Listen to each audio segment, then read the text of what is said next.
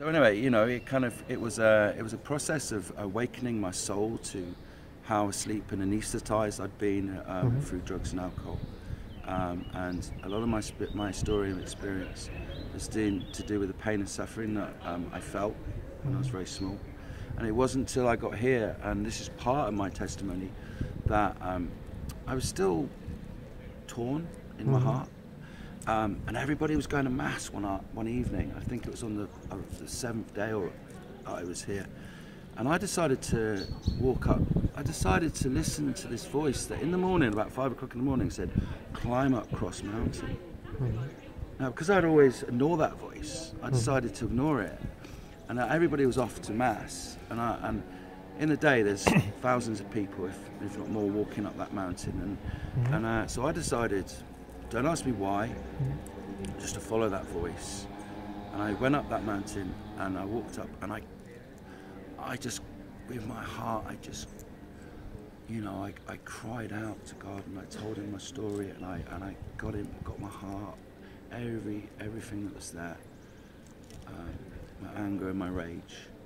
And why? What happened in the US? What was well, when I was like 8, my mum, who was looking after me, she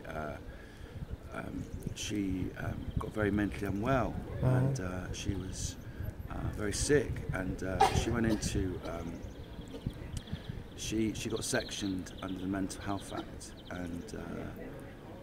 and I was there with her, living with her. So one minute I was in school, next minute she was gone, and there was a lot of suffering going on around there. Anyway, she was in a mental health ward, and I went to visit her, and she subsequently jumped out the window, the 4th story, and broke her neck, and became paraplegic for the next 20 years. As a child and as an 8-year-old, I thought it was all my fault. I thought everything was my fault at that age. I didn't realise the sufferings that my parents and my mum was carrying in her heart, you know, and that was I closed down emotionally, you know, and I don't blame that from happening. It's just that I needed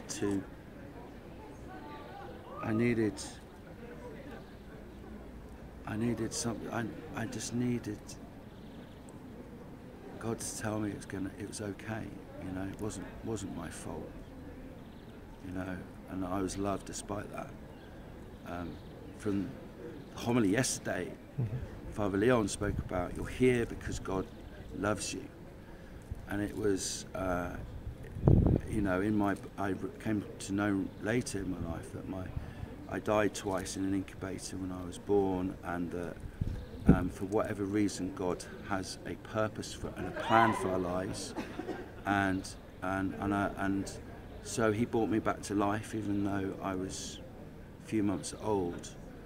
And it's a little bit like that with my mum. There was a purpose behind that suffering, and it's a cross that I have to carry and bear.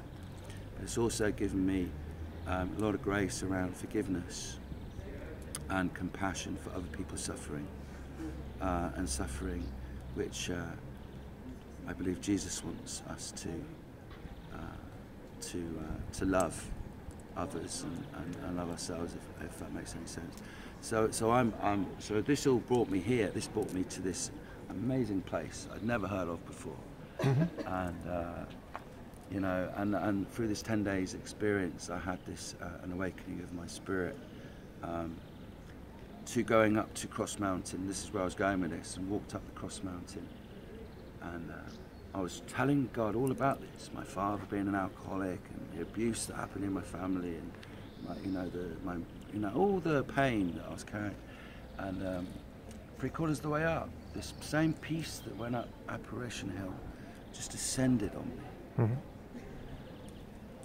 And I had Father Slavko's book, Pray from the Heart. And I have a very special connection with Father Slavko, being a recovered addict, and someone who he helped a lot of people overcome this affliction of addiction, to opening his book at the top of Cross Mountain. and I don't know what page it was on, but it was like the Heavenly Father had just joined me up the top of the mountain. Maybe it was Our Lady, maybe it was our mother, I'm not sure, but I opened the page of the book and it was I Believe. And I just fell to my knees, and I don't know what happened.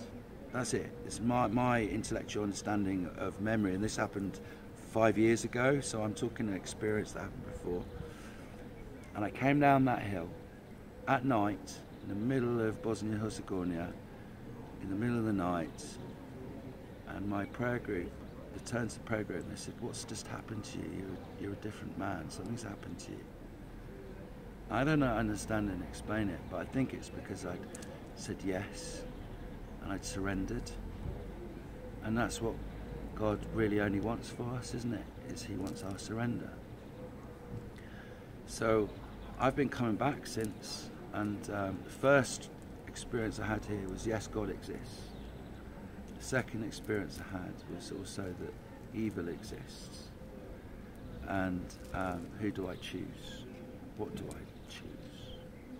So today in our group we've got people that are coming over for the first time, like I did, and I feel a calling to bring people here,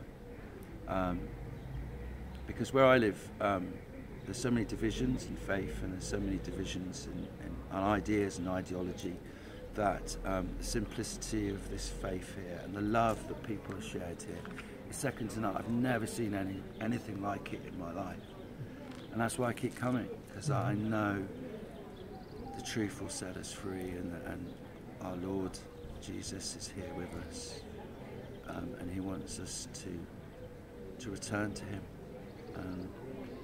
I don't know what I'm going on about, but I pray the rosary is the sword of a weapon against Satan, and